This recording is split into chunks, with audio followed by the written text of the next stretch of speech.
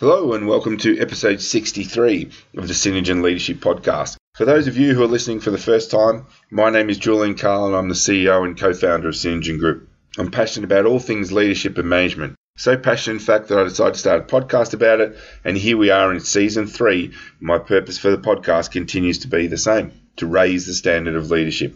In today's show, I speak with Dr. Karen Morley, who is the author of Lead Like a Coach: How to Get the Most Out of Any Team. As an expert in coaching, collaboration and connected leadership, Karen's work focuses on the areas of leadership identity, transition and transformation, leadership styles, inclusive leadership, gender equity and unconscious bias. She works at individual, team and organisational levels with her purpose being to reset leadership. Typically, she works with clients who are CEOs and executives teams to develop organisational capability and work better together. She also works with individual executives to increase leadership capability, build presence, step up, increase engagement, and be more balanced. Karen is particularly motivated to work on eliminating barriers to potential. These might be barriers that individuals place on themselves, that organisations place on how they choose leaders, or that society places on those who can be a leader. Her vision is to reset leaders so they are energised, amplified and connected, and this enables them to reset leadership so that it mobilises action,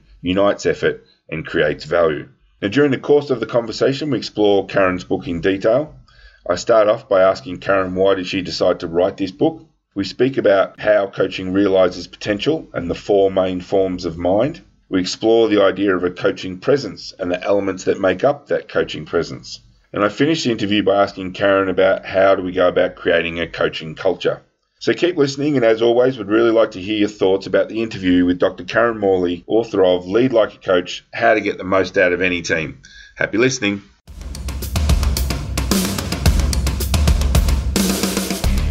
Welcome to the Synergen Leadership Podcast with Julian Carl. Julian returns in 2019 with weekly conversations with leaders and authors from Australia and around the world, giving you the opportunity to share in their journey and learn from their expertise and knowledge. Julian also shares some of the tools and techniques he uses as a leader, mentor and facilitator, helping you to build your leadership capability and improve your confidence as a leader. Welcome, Karen, to the Synergen Leadership Podcast. Really appreciate you taking the time to be a part of it so that the listeners have a bit of an idea about who you are. Who is Karen Morley?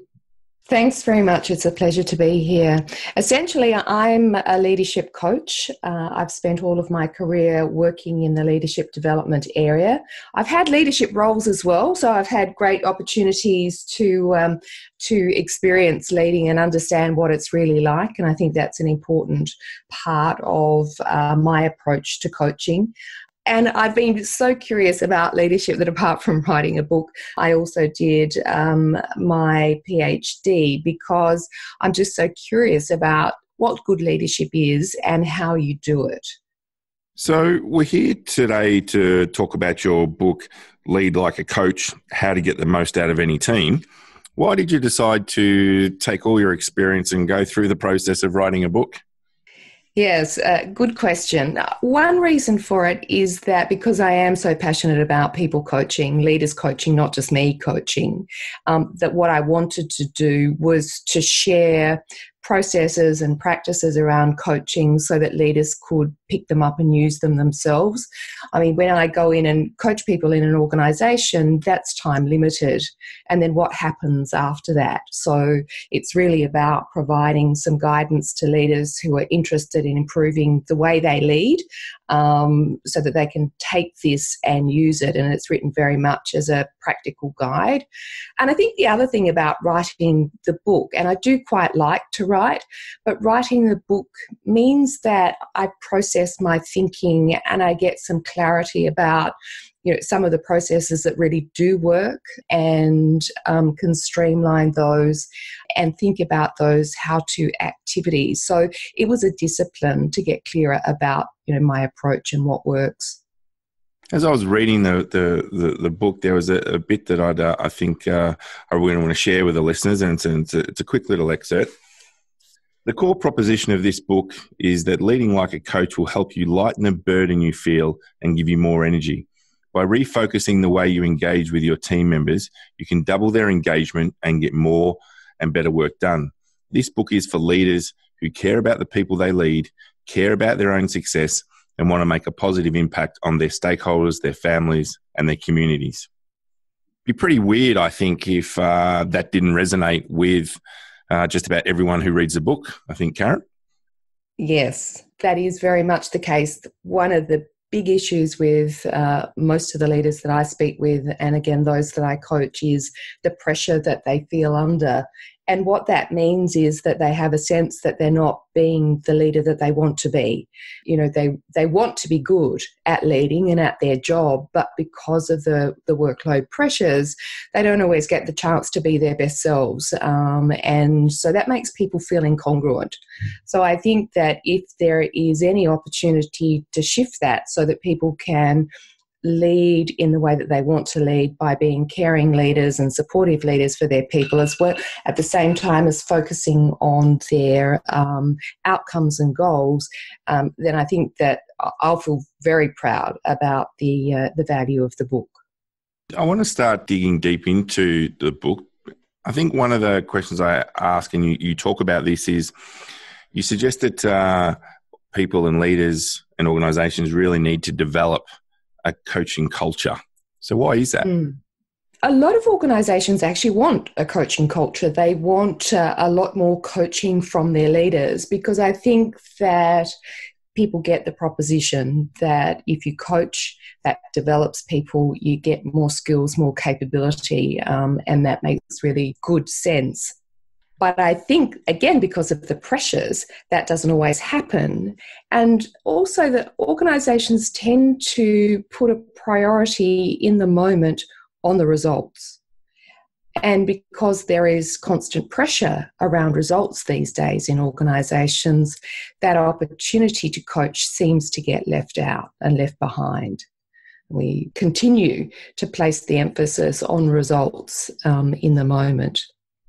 Yeah, I think that a lot of businesses are very much, finding it a challenge now to get the results, even though they recognise that the coaching culture is the way forward. A lot of them just aren't able to see how it translates into getting those results, even though there's plenty of evidence to suggest the other.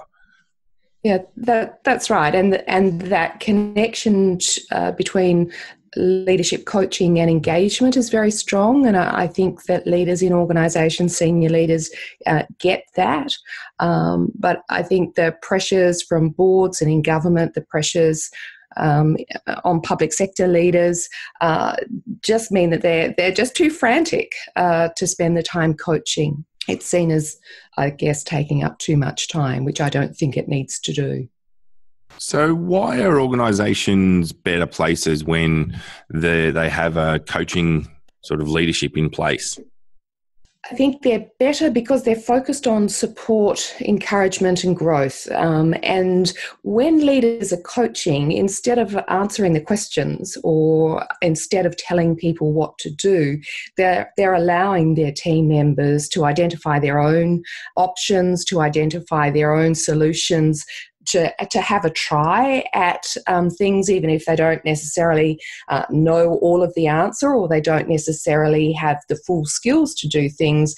They're at least starting, they're having a go. And that's really encouraging. When people feel, encouraged, it gives them the dopamine hit, they feel rewarded, and they'll put more effort in. So I think that when leaders are able to do that, give people more opportunity, they grow, they can do better work. They can get more done, and their leaders themselves don't need to do as much work and feel so responsible for all of the outcomes. And I think when leaders coach, they delegate more. So that naturally means that there's less of the responsibility for doing work left with them, and there's more that's spread to their teams. One of the things I really liked about the book was that throughout the book you've got a bit of data to back up some of your perspectives. And one of the ones which I think is really worthwhile exploring is the idea that less than a third of the workforce is engaged and about 1/4 is actively disengaged. And I think you're suggesting that coaching can help to address those pretty scary stats. Yeah, they are scary. And I think that, some people are partly engaged, but they're not fully engaged. What we want is people who are enthusiastic and they're motivated. They come in the door to work and they want to give their full. And the fact that so few organisations are getting that from their workforce is really concerning. And I particularly wanted to highlight that in the book. I think when organisations see that data and they see their own engagement results, there are concerns about what's going on, what's happening. And I do think that coaching can really shift that. Through coaching, as I've already said, people feel much more empowered to work. They feel much more motivated because they're creating the solutions. They're identifying how to do things. That is so motivating. It gives people the opportunity to grow and develop, and it's so much more sustaining. So those sorts of practices are very clearly, through research, shown to produce those outcomes. So again, we go back to that coaching culture and why that might be important. I guess we can still keep asking the question and pushing the challenge to leaders that we really need to be shifting the kinds of behaviours that are most common in organisations. You talk in the book about the contagion effect. Are you able to share with the listeners what that is and how it impacts a business? Yeah, I think that holding work to yourself and owning your own work and wanting to be responsible for solutions and outcomes, and if you're ambitious or have a focus on results yourself, you tend to keep that work to yourself, and that's contagious. I mean, I think we've got that contagion right now in a lot of organisations. But the contagion of coaching is a bit different. So once somebody starts to coach someone else, what they're role modelling to them is that you don't have to know everything. You can form nice human connections with the people that you work with. You can ask questions instead of telling people what to do. And again, you create all of those very positive, neurochemicals that make people feel good. If people feel good, they'll feel more motivated, and then they're going to engage. And so you're role modelling how people should interact in organisations, that it doesn't have to be all about you tell and I do. It can be about you ask and I find the solution, and then I can put that into place in my way. And in those organisations that I've worked with, as well as the research that I've looked at, when leaders do that, their team members do feel much more empowered to do the same kinds of things, either with the people who report to them or with their peers around them. And I use a case study in the book around Jackie, who happens to be in what must be an absolutely fabulous organisation where people are focused on being deliberately developmental, and that's the culture that they want to create in that organisation. And in that particular organisation, she was held to account for not coaching. She was controlling too much and too concerned about, wanting to be seen to be successful, which is a good thing. We want leaders to be successful, and it's important that they see themselves as successful. But she was taking too much of the responsibility for herself. And when her own leader was able to coach her to demonstrate what that was like and what the difference was, she was able to get that and learn some of the skills by being coached. And she found that when she changed her style and engaged in a more coaching style with her team, then the relationships with the team members grew. They were much more positive. People wanted to engage with her instead of perhaps wanting to avoid with her, and they weren't giving the feedback anymore that she was focused on herself. So I think that coaching, reduces the power distance between leaders and their people, and it means that people get more appreciation and recognition for the work that they do as well. One of the things which, when I'm delivering leadership programs, that I always encourage people to do and to think about is their potential. I often say to them that I believe more in them than they often believe in themselves. And one of the things which really resonated with me in your book, Karen, was this idea that coaching realises potential. Are you able to explain why that is? Yeah. And I mean, it's something that has been a core focus for me as well through the work that I've been doing on leadership development and why coaching is something that I see as really positive. I think that coaching is very much focused on the future. It's much more creative. It's about focusing on what's possible. In coaching, you're identifying a lot of different options, and those options are around growth. And I think that's very different from a traditional management or a controlling focus, which is more about let's get things right, let's focus on what's in the here and now. And so that's really not very inspiring for people. And it can be quite constraining as well. So the difference around coaching, because it's focused on the future, because it's supportive, because it's not constraining how you might approach things, it's not constraining somebody's own style, then that is allowing them the space to develop their potential. I think one of the big concerns about controlling cultures, which I'm very much against, is that they really do shut down people and their capability and their potential for growth into the future.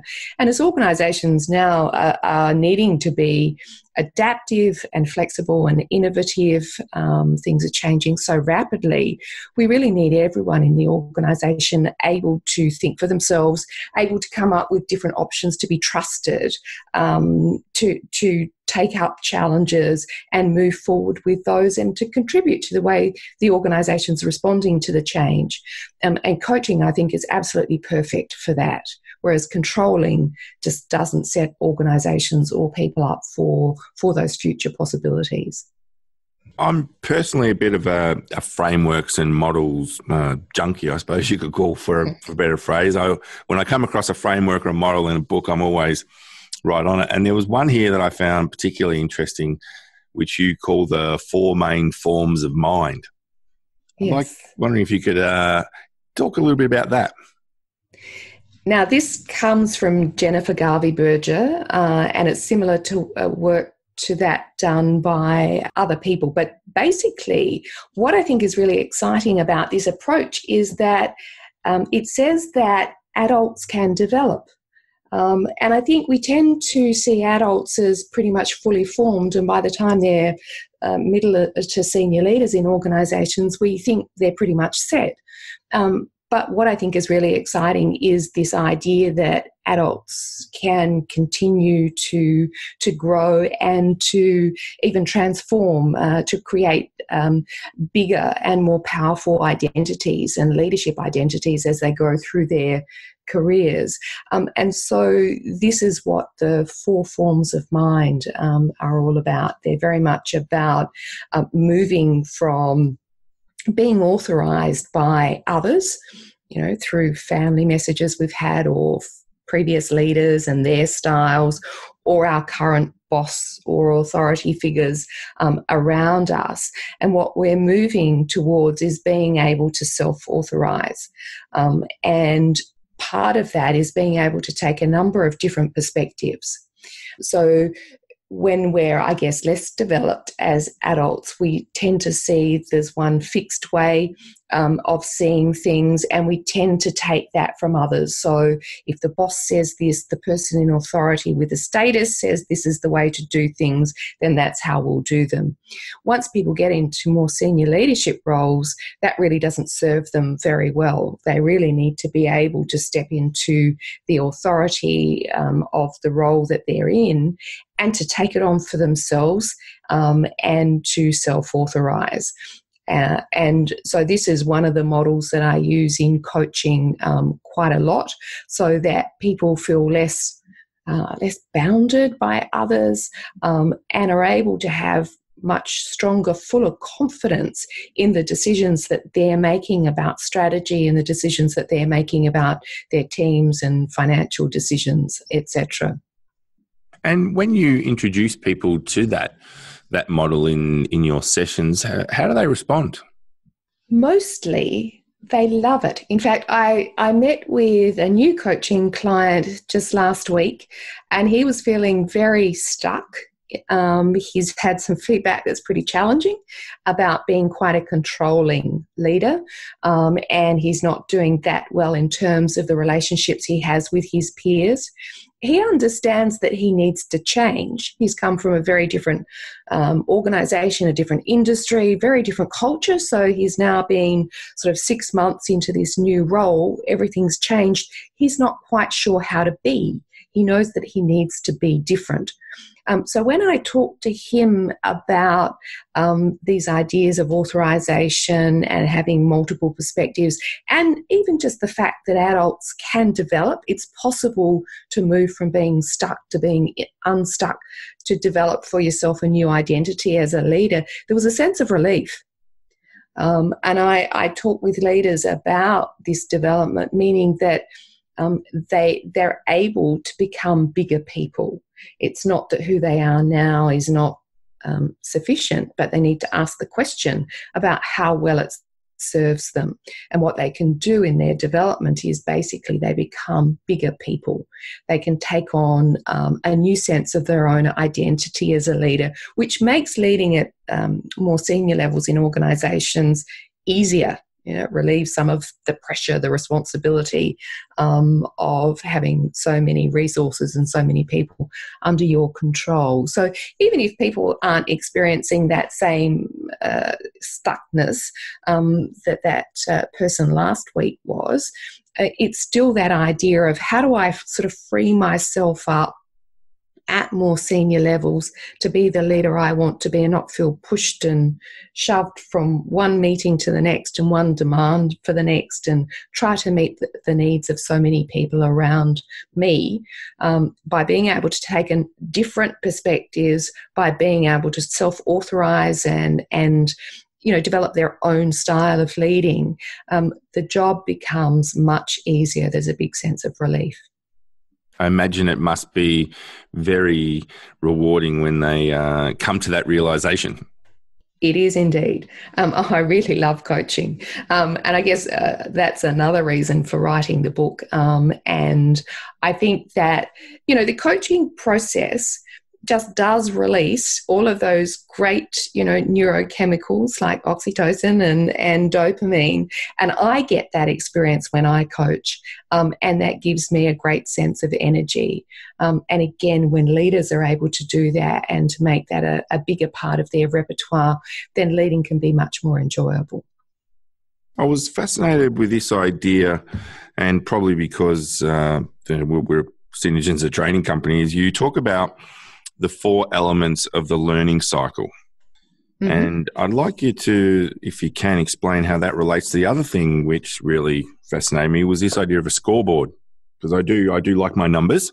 So are you able to share with the listeners how those two work together? Yeah.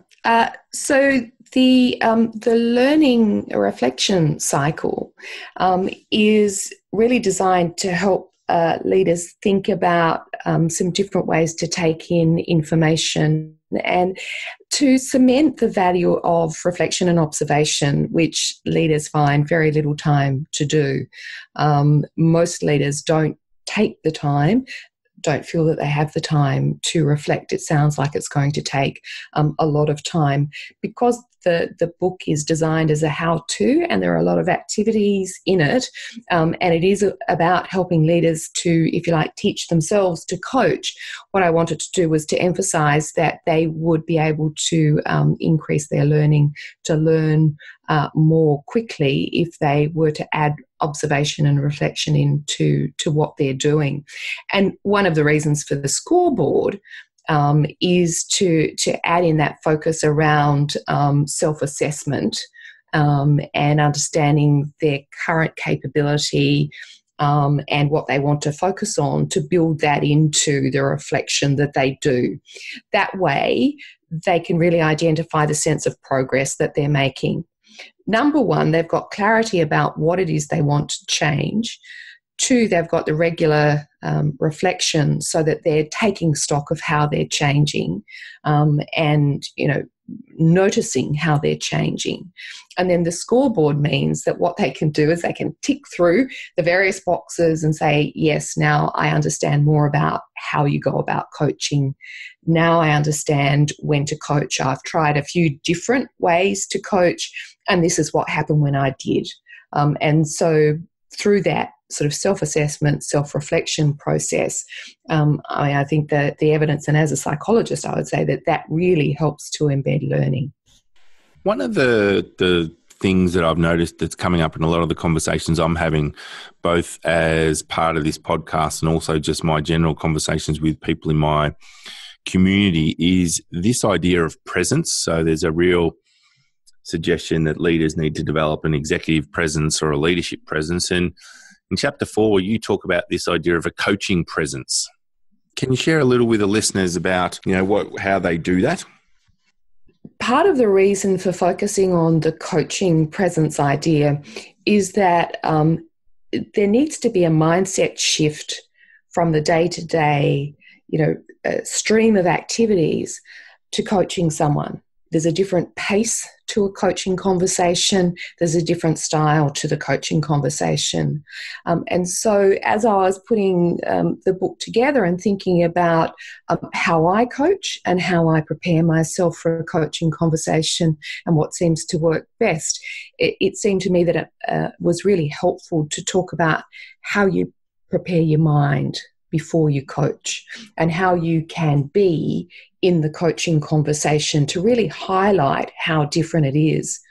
And I use this model with a lot of leaders, and sometimes I think, I'm talking about vulnerability and empathy, humility and appreciation. And I think, these leaders are going to say, well, that's all the soft and fluffy stuff.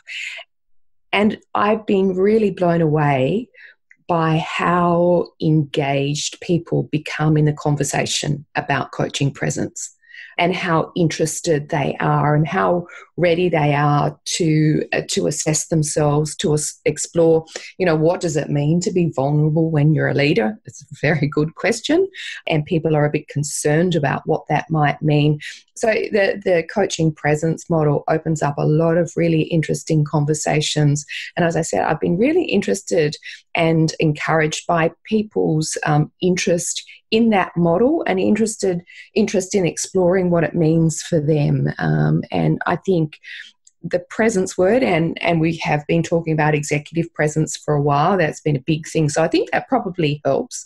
I don't have to, if you like, sell the idea of presence itself, but the idea of coaching presence is a bit new and people are quite curious about it. Do you think people that you're speaking to are very accepting of it because they realise that the old style command and control type leadership is no longer working, and that things are changing so fast that they need to think about what they're going to do and how they're going to change? Yes, I think so. And I think also just yesterday I was in a workshop doing this with quite a large group of people, and I think they know what, and I think organisations are talking about coaching as being important, as we've already discussed. I just think for a lot of people it's the how. I get the what and I understand the why. We're going to get a different culture. Coaching's a way to do that, but I don't really know how. Even though a lot of organisations have done coaching training, I think sometimes it's a little bit perhaps mechanistic. So I think it's more how. And leaders, I think, are then, they're able to note, okay, this is something else I can focus on. I can focus on, asking questions more, being more curious. That's something I can do. So I think that's the other part of it, actually, when they look at this model and we think about coaching presence and a different mindset. Okay, I can focus on being vulnerable. This is how I can do it. I need to be more empathic. Oh, I know what that means. Okay, I need to do that more often. So I think it's very much the how guidance that leaders are looking for so that they can turn the intentions they have and the understanding of what they need to do into some practical action. I'm imagining there's probably leaders around who, for whatever reason, may not believe that they are the right person to coach someone else. Maybe they don't have belief in themselves in that respect. And you talk about the idea that, people need to believe in their power to coach. How do we start to get people to view themselves as a potential coach moving into being a coach? Yeah, and I think this is probably the biggest challenge when it comes to individual leaders moving to more of a coaching style.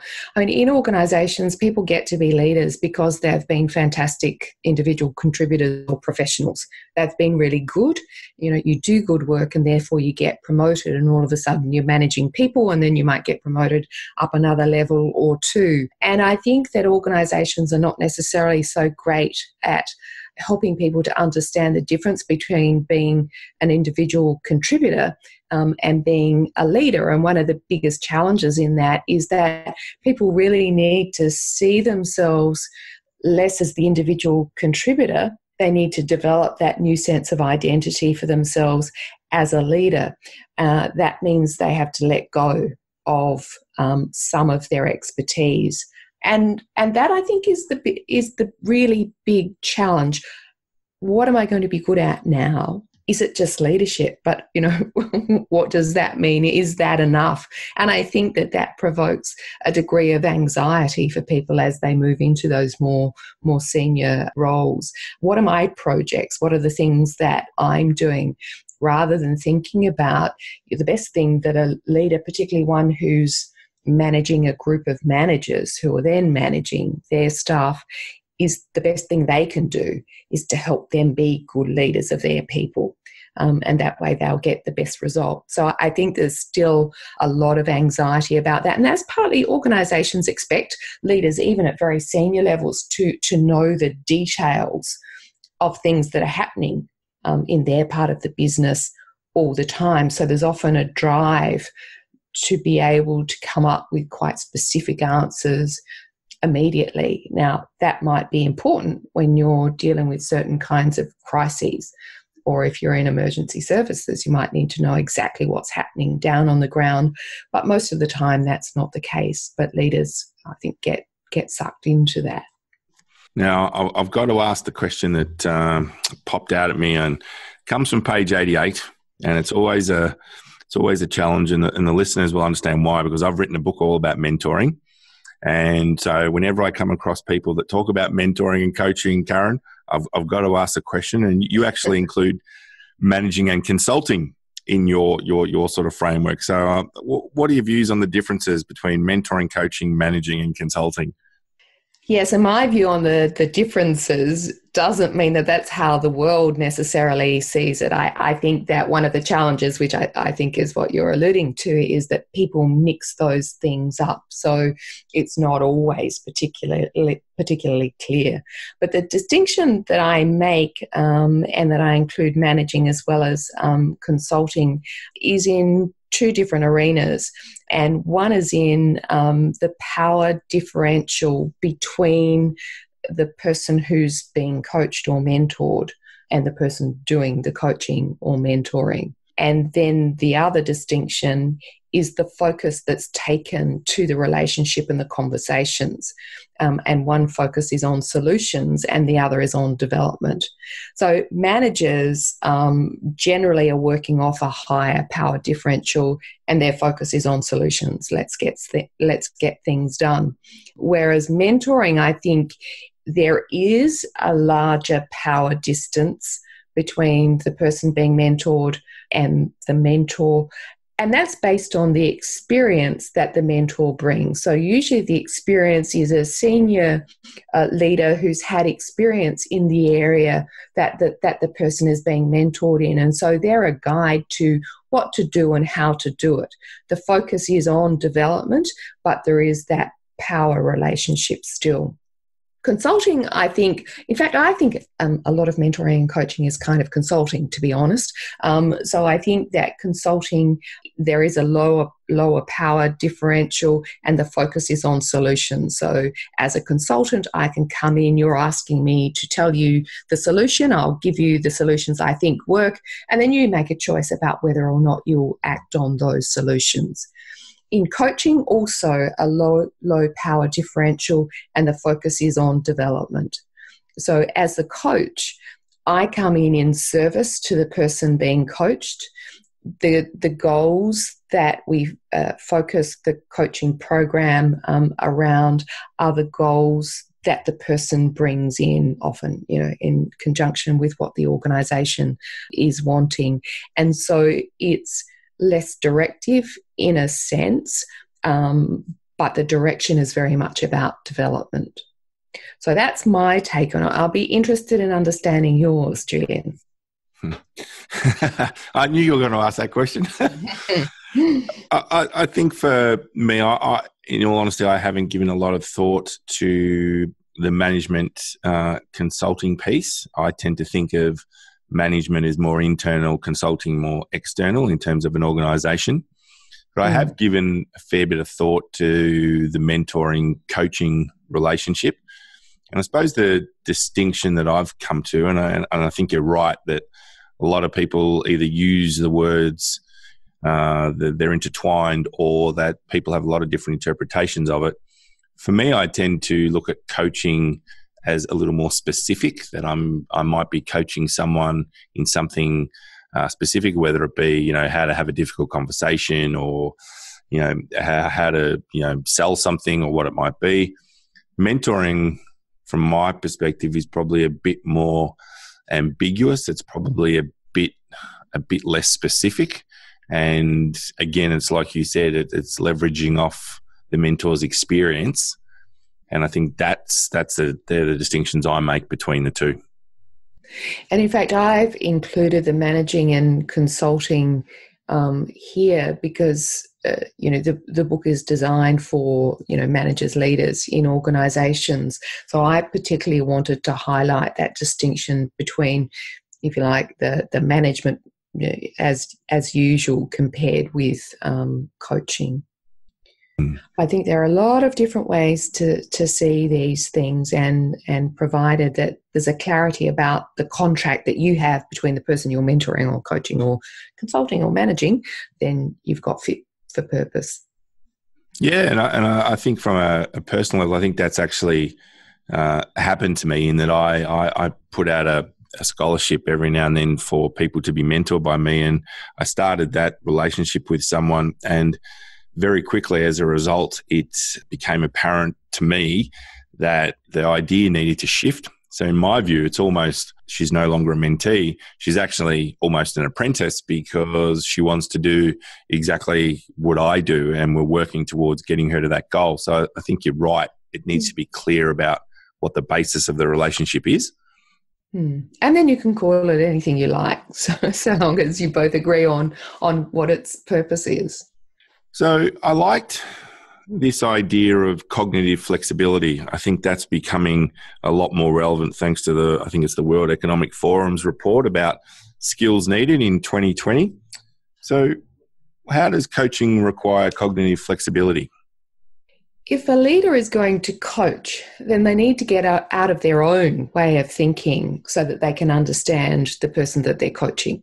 If they can't do that, then I don't think they can coach, because coaching is about helping the other person to identify their goals, to see things in different ways. So that's one way that it's particularly important. But I also think that from a developmental point of view, that cognitive flexibility helps you to identify different options. So it helps you to create different kinds of futures, different kinds of actions, instead of feeling like there's one way to do things, which means that you're going to be, pretty rigid or fixed or end up getting stuck. There are a number of different ways to go about it. And I think that, and I've given an example of someone that I was coaching who did feel really stuck where she was, and the cognitive flexibility piece in our conversation, she kept thinking about where she was now, where she wanted to go to.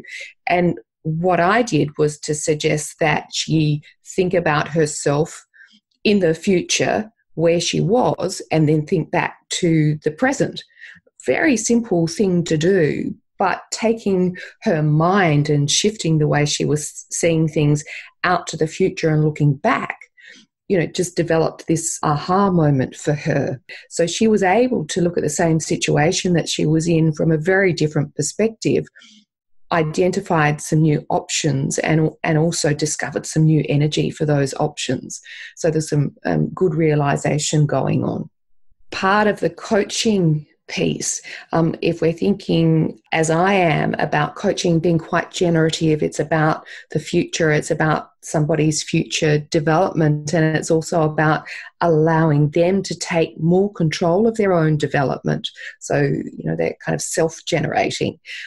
Then I think the ability to take different perspectives, to be quite flexible in thinking, is fundamental for being able to do that.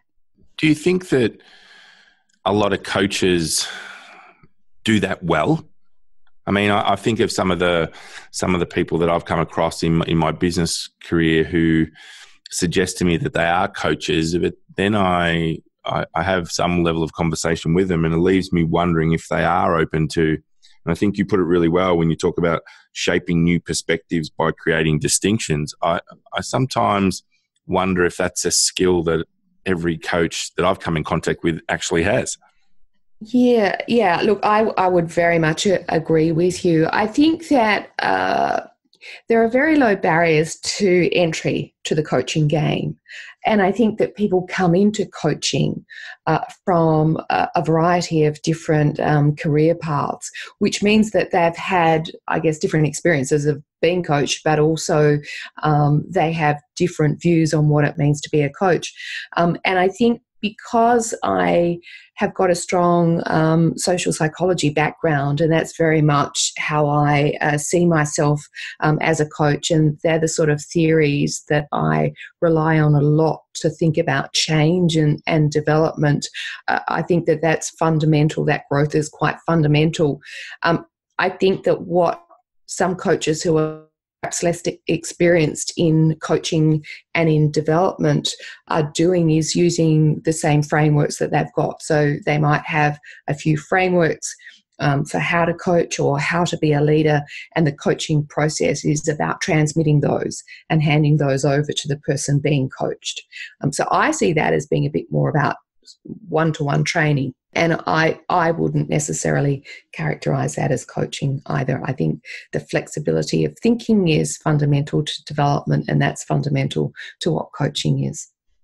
Yep, absolutely have to agree. I was interested when you start giving people some real starting points, and you do that in the form of the 4 coaching basics. And I was wondering if you were able just to sort of quickly run through those at a high level, because I do want to dig deeper into the first one. Right. That's very good. Creating psychological safety is the first one, and absolutely fundamental to good relationships, one-on-one between leaders and people, but also in work groups. Once you've got psychological safety, it's possible to develop rapport. I think that rapport helps you to be in sync with the coachee, and that's really powerful when you are there for someone, and you've developed that rhythm of working together. Then that really accelerates the whole coaching process. Active listening seems pretty basic, but I think that probably most leaders understand how to do active listening well, but don't necessarily take the time to do it. And asking open questions is a real art. Open questions really expand the conversation. They open up those options and allow the cognitive thinking and flexibility to come to the fore. So they're the 4 coaching basics. All right. So the one I want to dig into is psychological safety. And I want to do it because I've been doing some work around psychological safety for a little while now, and it always gets a pretty good response when you start talking about, the value of having that and why it leads to higher performance. The thing I really liked about what you wrote in here is these 5 key points that you need to address to make someone feel psychologically safe. And I thought that if nothing else, people just take those 5 points, that's going to have a huge impact on the way their team performs, on the quality of the relationship. So I was wondering if you're able to go through the 5 points for the listeners, because I think this is super valuable. Yeah, thank you very much. And I think it's super valuable too. I think it's also pretty simple, and that we all understand these human needs. So the first is that I matter. You can see me in a sense that I am here as part of the group. And the second is a sense of belonging. That's such a fundamental need. We are such social creatures. We want to feel like we're part of the group or part of the team, and making people feel welcome and that they are a part of the group is really important. Feeling enabled. And so it's not enough just to be here, to be in the team, to be part of it. I need to have the resources and to be equipped so that I can actually contribute to the team. So that's things like, clarity of what my role is, the tools to do my job well. The fourth is a sense of contribution. When I talk with people, and I'm sure it's the same for you, everybody wants to make a difference. When you talk about what's your aspiration, what's your future aspiration, it is to make a difference in some way, shape or form. The focus for the difference might vary from person to person, but in the team, I want to have a sense of that I contribute, and that what I do and what I bring actually makes a difference to our work. And then finally, I want to be respected, so that you're recognising me for the person that I am, what I contribute and how I contribute. I think they are very powerful needs that we have. I think the leaders who, simplify what they're doing and bring it down to meeting these needs, do really great jobs with their people. I'm seeing a real application here personally, because I've recently joined a board of another business, and just being exposed to that board has really made me think, okay, here's something I can take to that board quite quickly, and hopefully they can start to embrace those key points, because my observation is that right now they may not be. So thank you from a very personal perspective for those 5 points. Oh, that's a pleasure. I'm glad that it's useful for you. So we've still got work to do on it. It's not always as easy as it needs to be, as your experience shows. So I really like this idea of creating coaching moments. And I think I like that idea because quite often people think that, my coaching session's at 2:00 today, and anything that happens between now and my next coaching session I don't have. So I really like this idea of coaching moments. So how can leaders go about creating those coaching moments?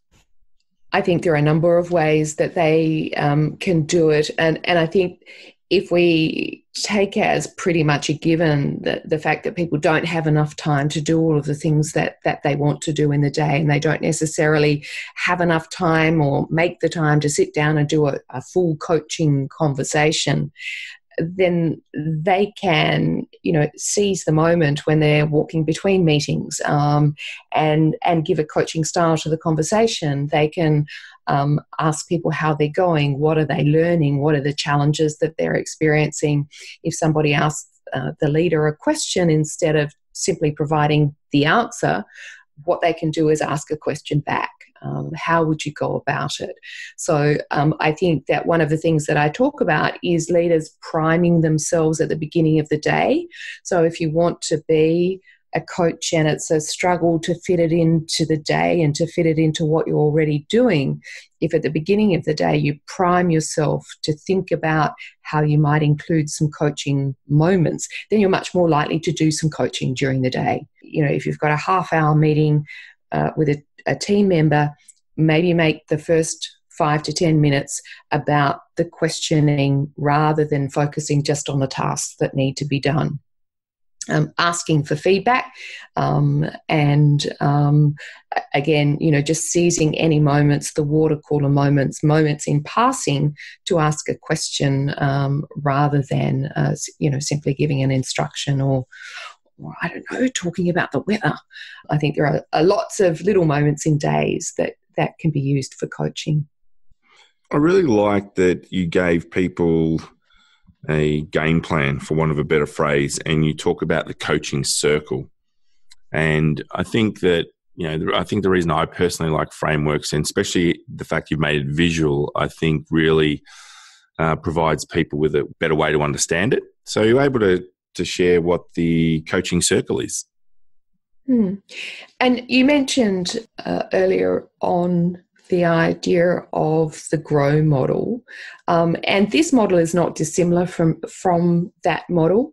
It just slightly different. But the first part of the coaching circle conversation focuses on relationship and creating relationship with the coachee. And that is the longest and the most important part of the circle. And even the circle imagery is very important too, because, you know, humans have tended to congregate in circles, and circles are very much about lateral connections rather than hierarchical connections. And it's a bit about also that circular flow, even though I'm suggesting there's a place to start in any particular coaching conversation. Over time, it might not happen necessarily in that way, and a good cycle is set up. So focusing first on relationship and understanding what it is that's going on for the person, and then the second stage, which is the second longest, is focused on possibility. So once you understand, you know, someone's needs and interests and what's going on for them, you can start to generate options and possibilities. And I know in one organisation, the coaching focus that they've taken when it comes to options is not just to generate a few or even many, but not to stop this part of the cycle until you've absolutely exhausted every single option that you can. And that's so they're deliberately building in the innovation and creativity into the coaching process. The third step in the process is action. So this is the part of the process that managers usually feel most comfortable with. It's okay, we've come up with a lot of options, but which one or two are we going to focus on? What needs to happen? Who needs to do it by when? The action planning stage. And the final part of the circle is debriefing the learning. So that's about saying, what have we learned by having this coaching conversation? It's an opportunity for the coach, the leader, to get feedback on what happened. And they might actually do this part of the process at the time, or they might come back a bit later to get the reflections of the person that they've coached. I think this part of the cycle, it's important to think about how comfortable the coachee is giving feedback to you as the coach. If you're just starting out coaching and there's still, you know, a fair bit of sort of power distance in the relationship, it might take a while to get this going. But over time, I think the opportunity for someone to give feedback to their leader on, how did this coaching conversation work for me? What was it that you did that really helped me? What else would I like in the future? I think is a really powerful thing to do. I was fascinated with a term which you talk about called feed forward. And I think a lot of people may not be familiar with that idea. So are you able to share what the feed forward process is? Yes, and this is a feedback process, if you like, that takes a lot of the sting out of feedback. Many people are quite aversive when it comes to feedback. They've had negative experiences, or they think that, if you don't hear what's going on, everything is okay. But feedback should really be about, improvement and about the future. So I think that Marshall Goldsmith, who coined this term and this process, is really onto something that's much more positive and easier to engage with. So it's the feed forward process. And what that does is it puts you in the driver's seat of your own feedback, so that once you've identified what your development goals are, you go out to people and say, would you be prepared to give me some suggestions on what I need to do in order to meet my development goal? And people will give you suggestions. You make a decision about which of those suggestions you are going to put in place and let people know. Then in a month's time, you go to that person, and this is where the feedback happens. So you've got this set-up process. You're feeding forward so that you're in control of what you want to get out of feedback, what you want it to be about, and when you're going to get it.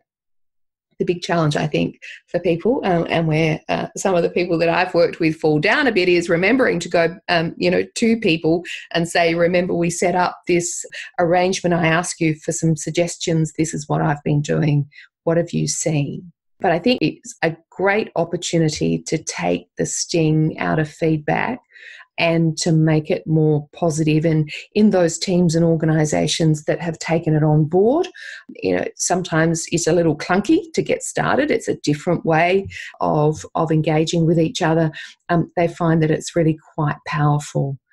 One of the teams that I did this with, what they did after a few months of asking for suggestions and then giving the feedback later, people felt really supported by each other. The term that they came up with was that we feel like, everyone in the team has got each other's backs, which made it a really safe process and did a lot around the team dynamics and making them more positive.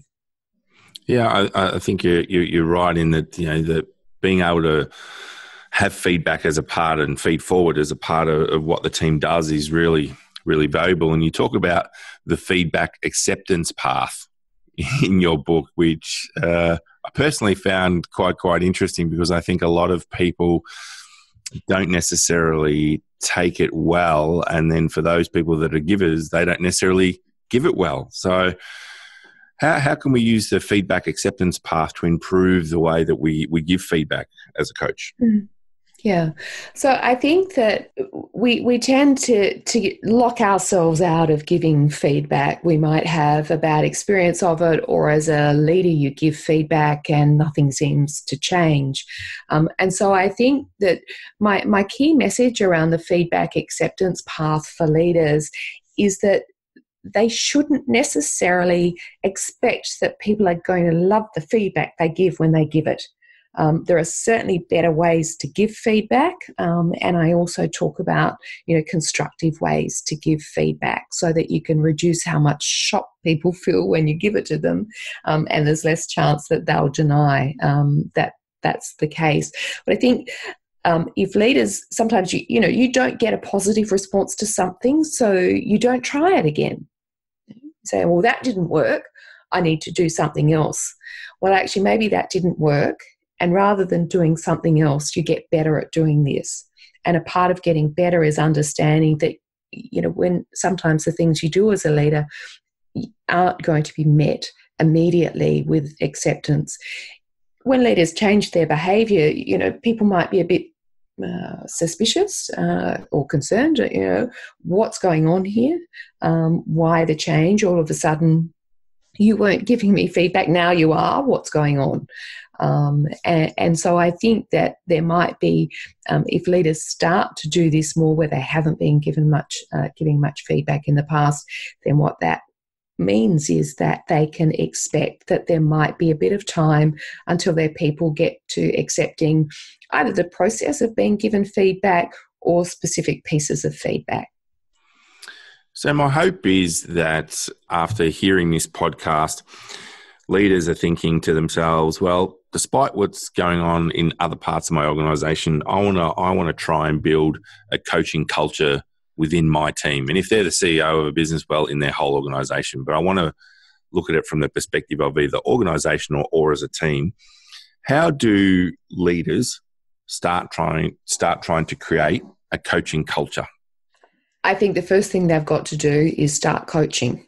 So there's some really interesting research that shows that there are quite significant improvements in business benefits when senior leaders coach, and what they're doing is modelling that coaching style and culture for the rest of the organisation. So, the place to start is to get coaching and to encourage other people to coach.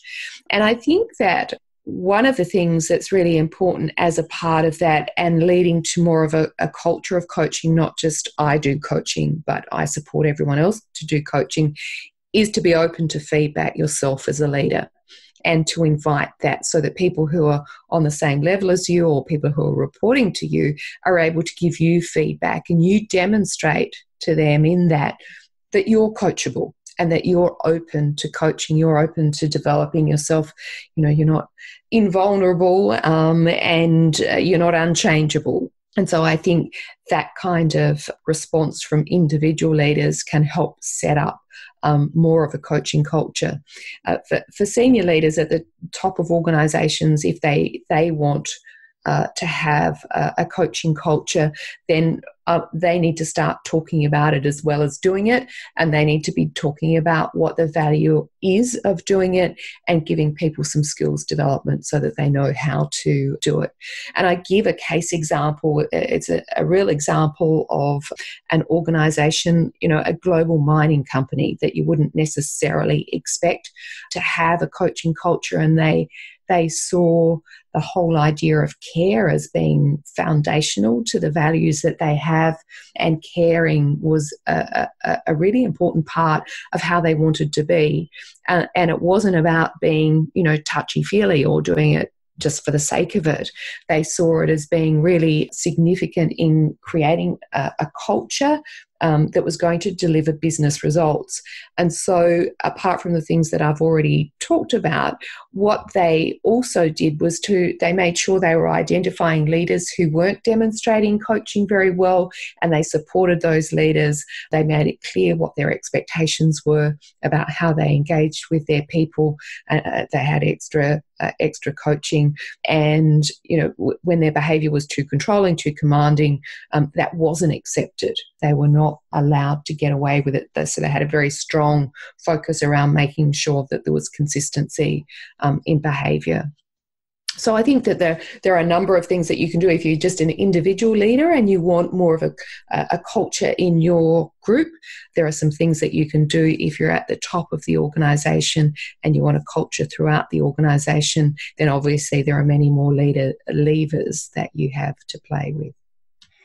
So if people want to find out more about you and the work that you're doing, Karen, where should they go? My website contains all of that information, and that's Karen Morley, KarenMorley.com.au. I'm also on LinkedIn and really happy to connect with people who are interested in all things leadership and coaching. Now, I am going to do a shameless plug on your behalf and suggest that all my listeners need to go out and buy this book, because I think it's a invaluable toolkit.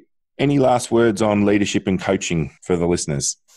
I think that while it might be a struggle to find the time to coach, I think that when leaders can make that shift, they're not just going to get the good results, better results, and have people that they can delegate more work to, but they really are going to feel that weight lifted from their own shoulders, to feel leadership as less of a burden, and to be much more invigorated and inspired by leading, and to be leading in the way that they really desire to lead. So I encourage anybody who's listening to really step into coaching and to take whatever opportunities they can to coach more. Well, Karen, thank you so much for being on the podcast. Really appreciate it. All the best. Thank you very much, Julian. It's been a pleasure. Well, that wraps up episode 63 of the Synergen Leadership Podcast, another great author interview episode for you. I'd like to encourage you to head on over to the Synergen Group website and engage in the conversation with us. Tell us what you liked about the episode. Tell us who you'd like us to interview, or tell us what sort of content you'd like us to deliver. And as always, if you are an iPhone user, please feel free to head on over to the Apple site and leave us a review. It'd be greatly appreciated.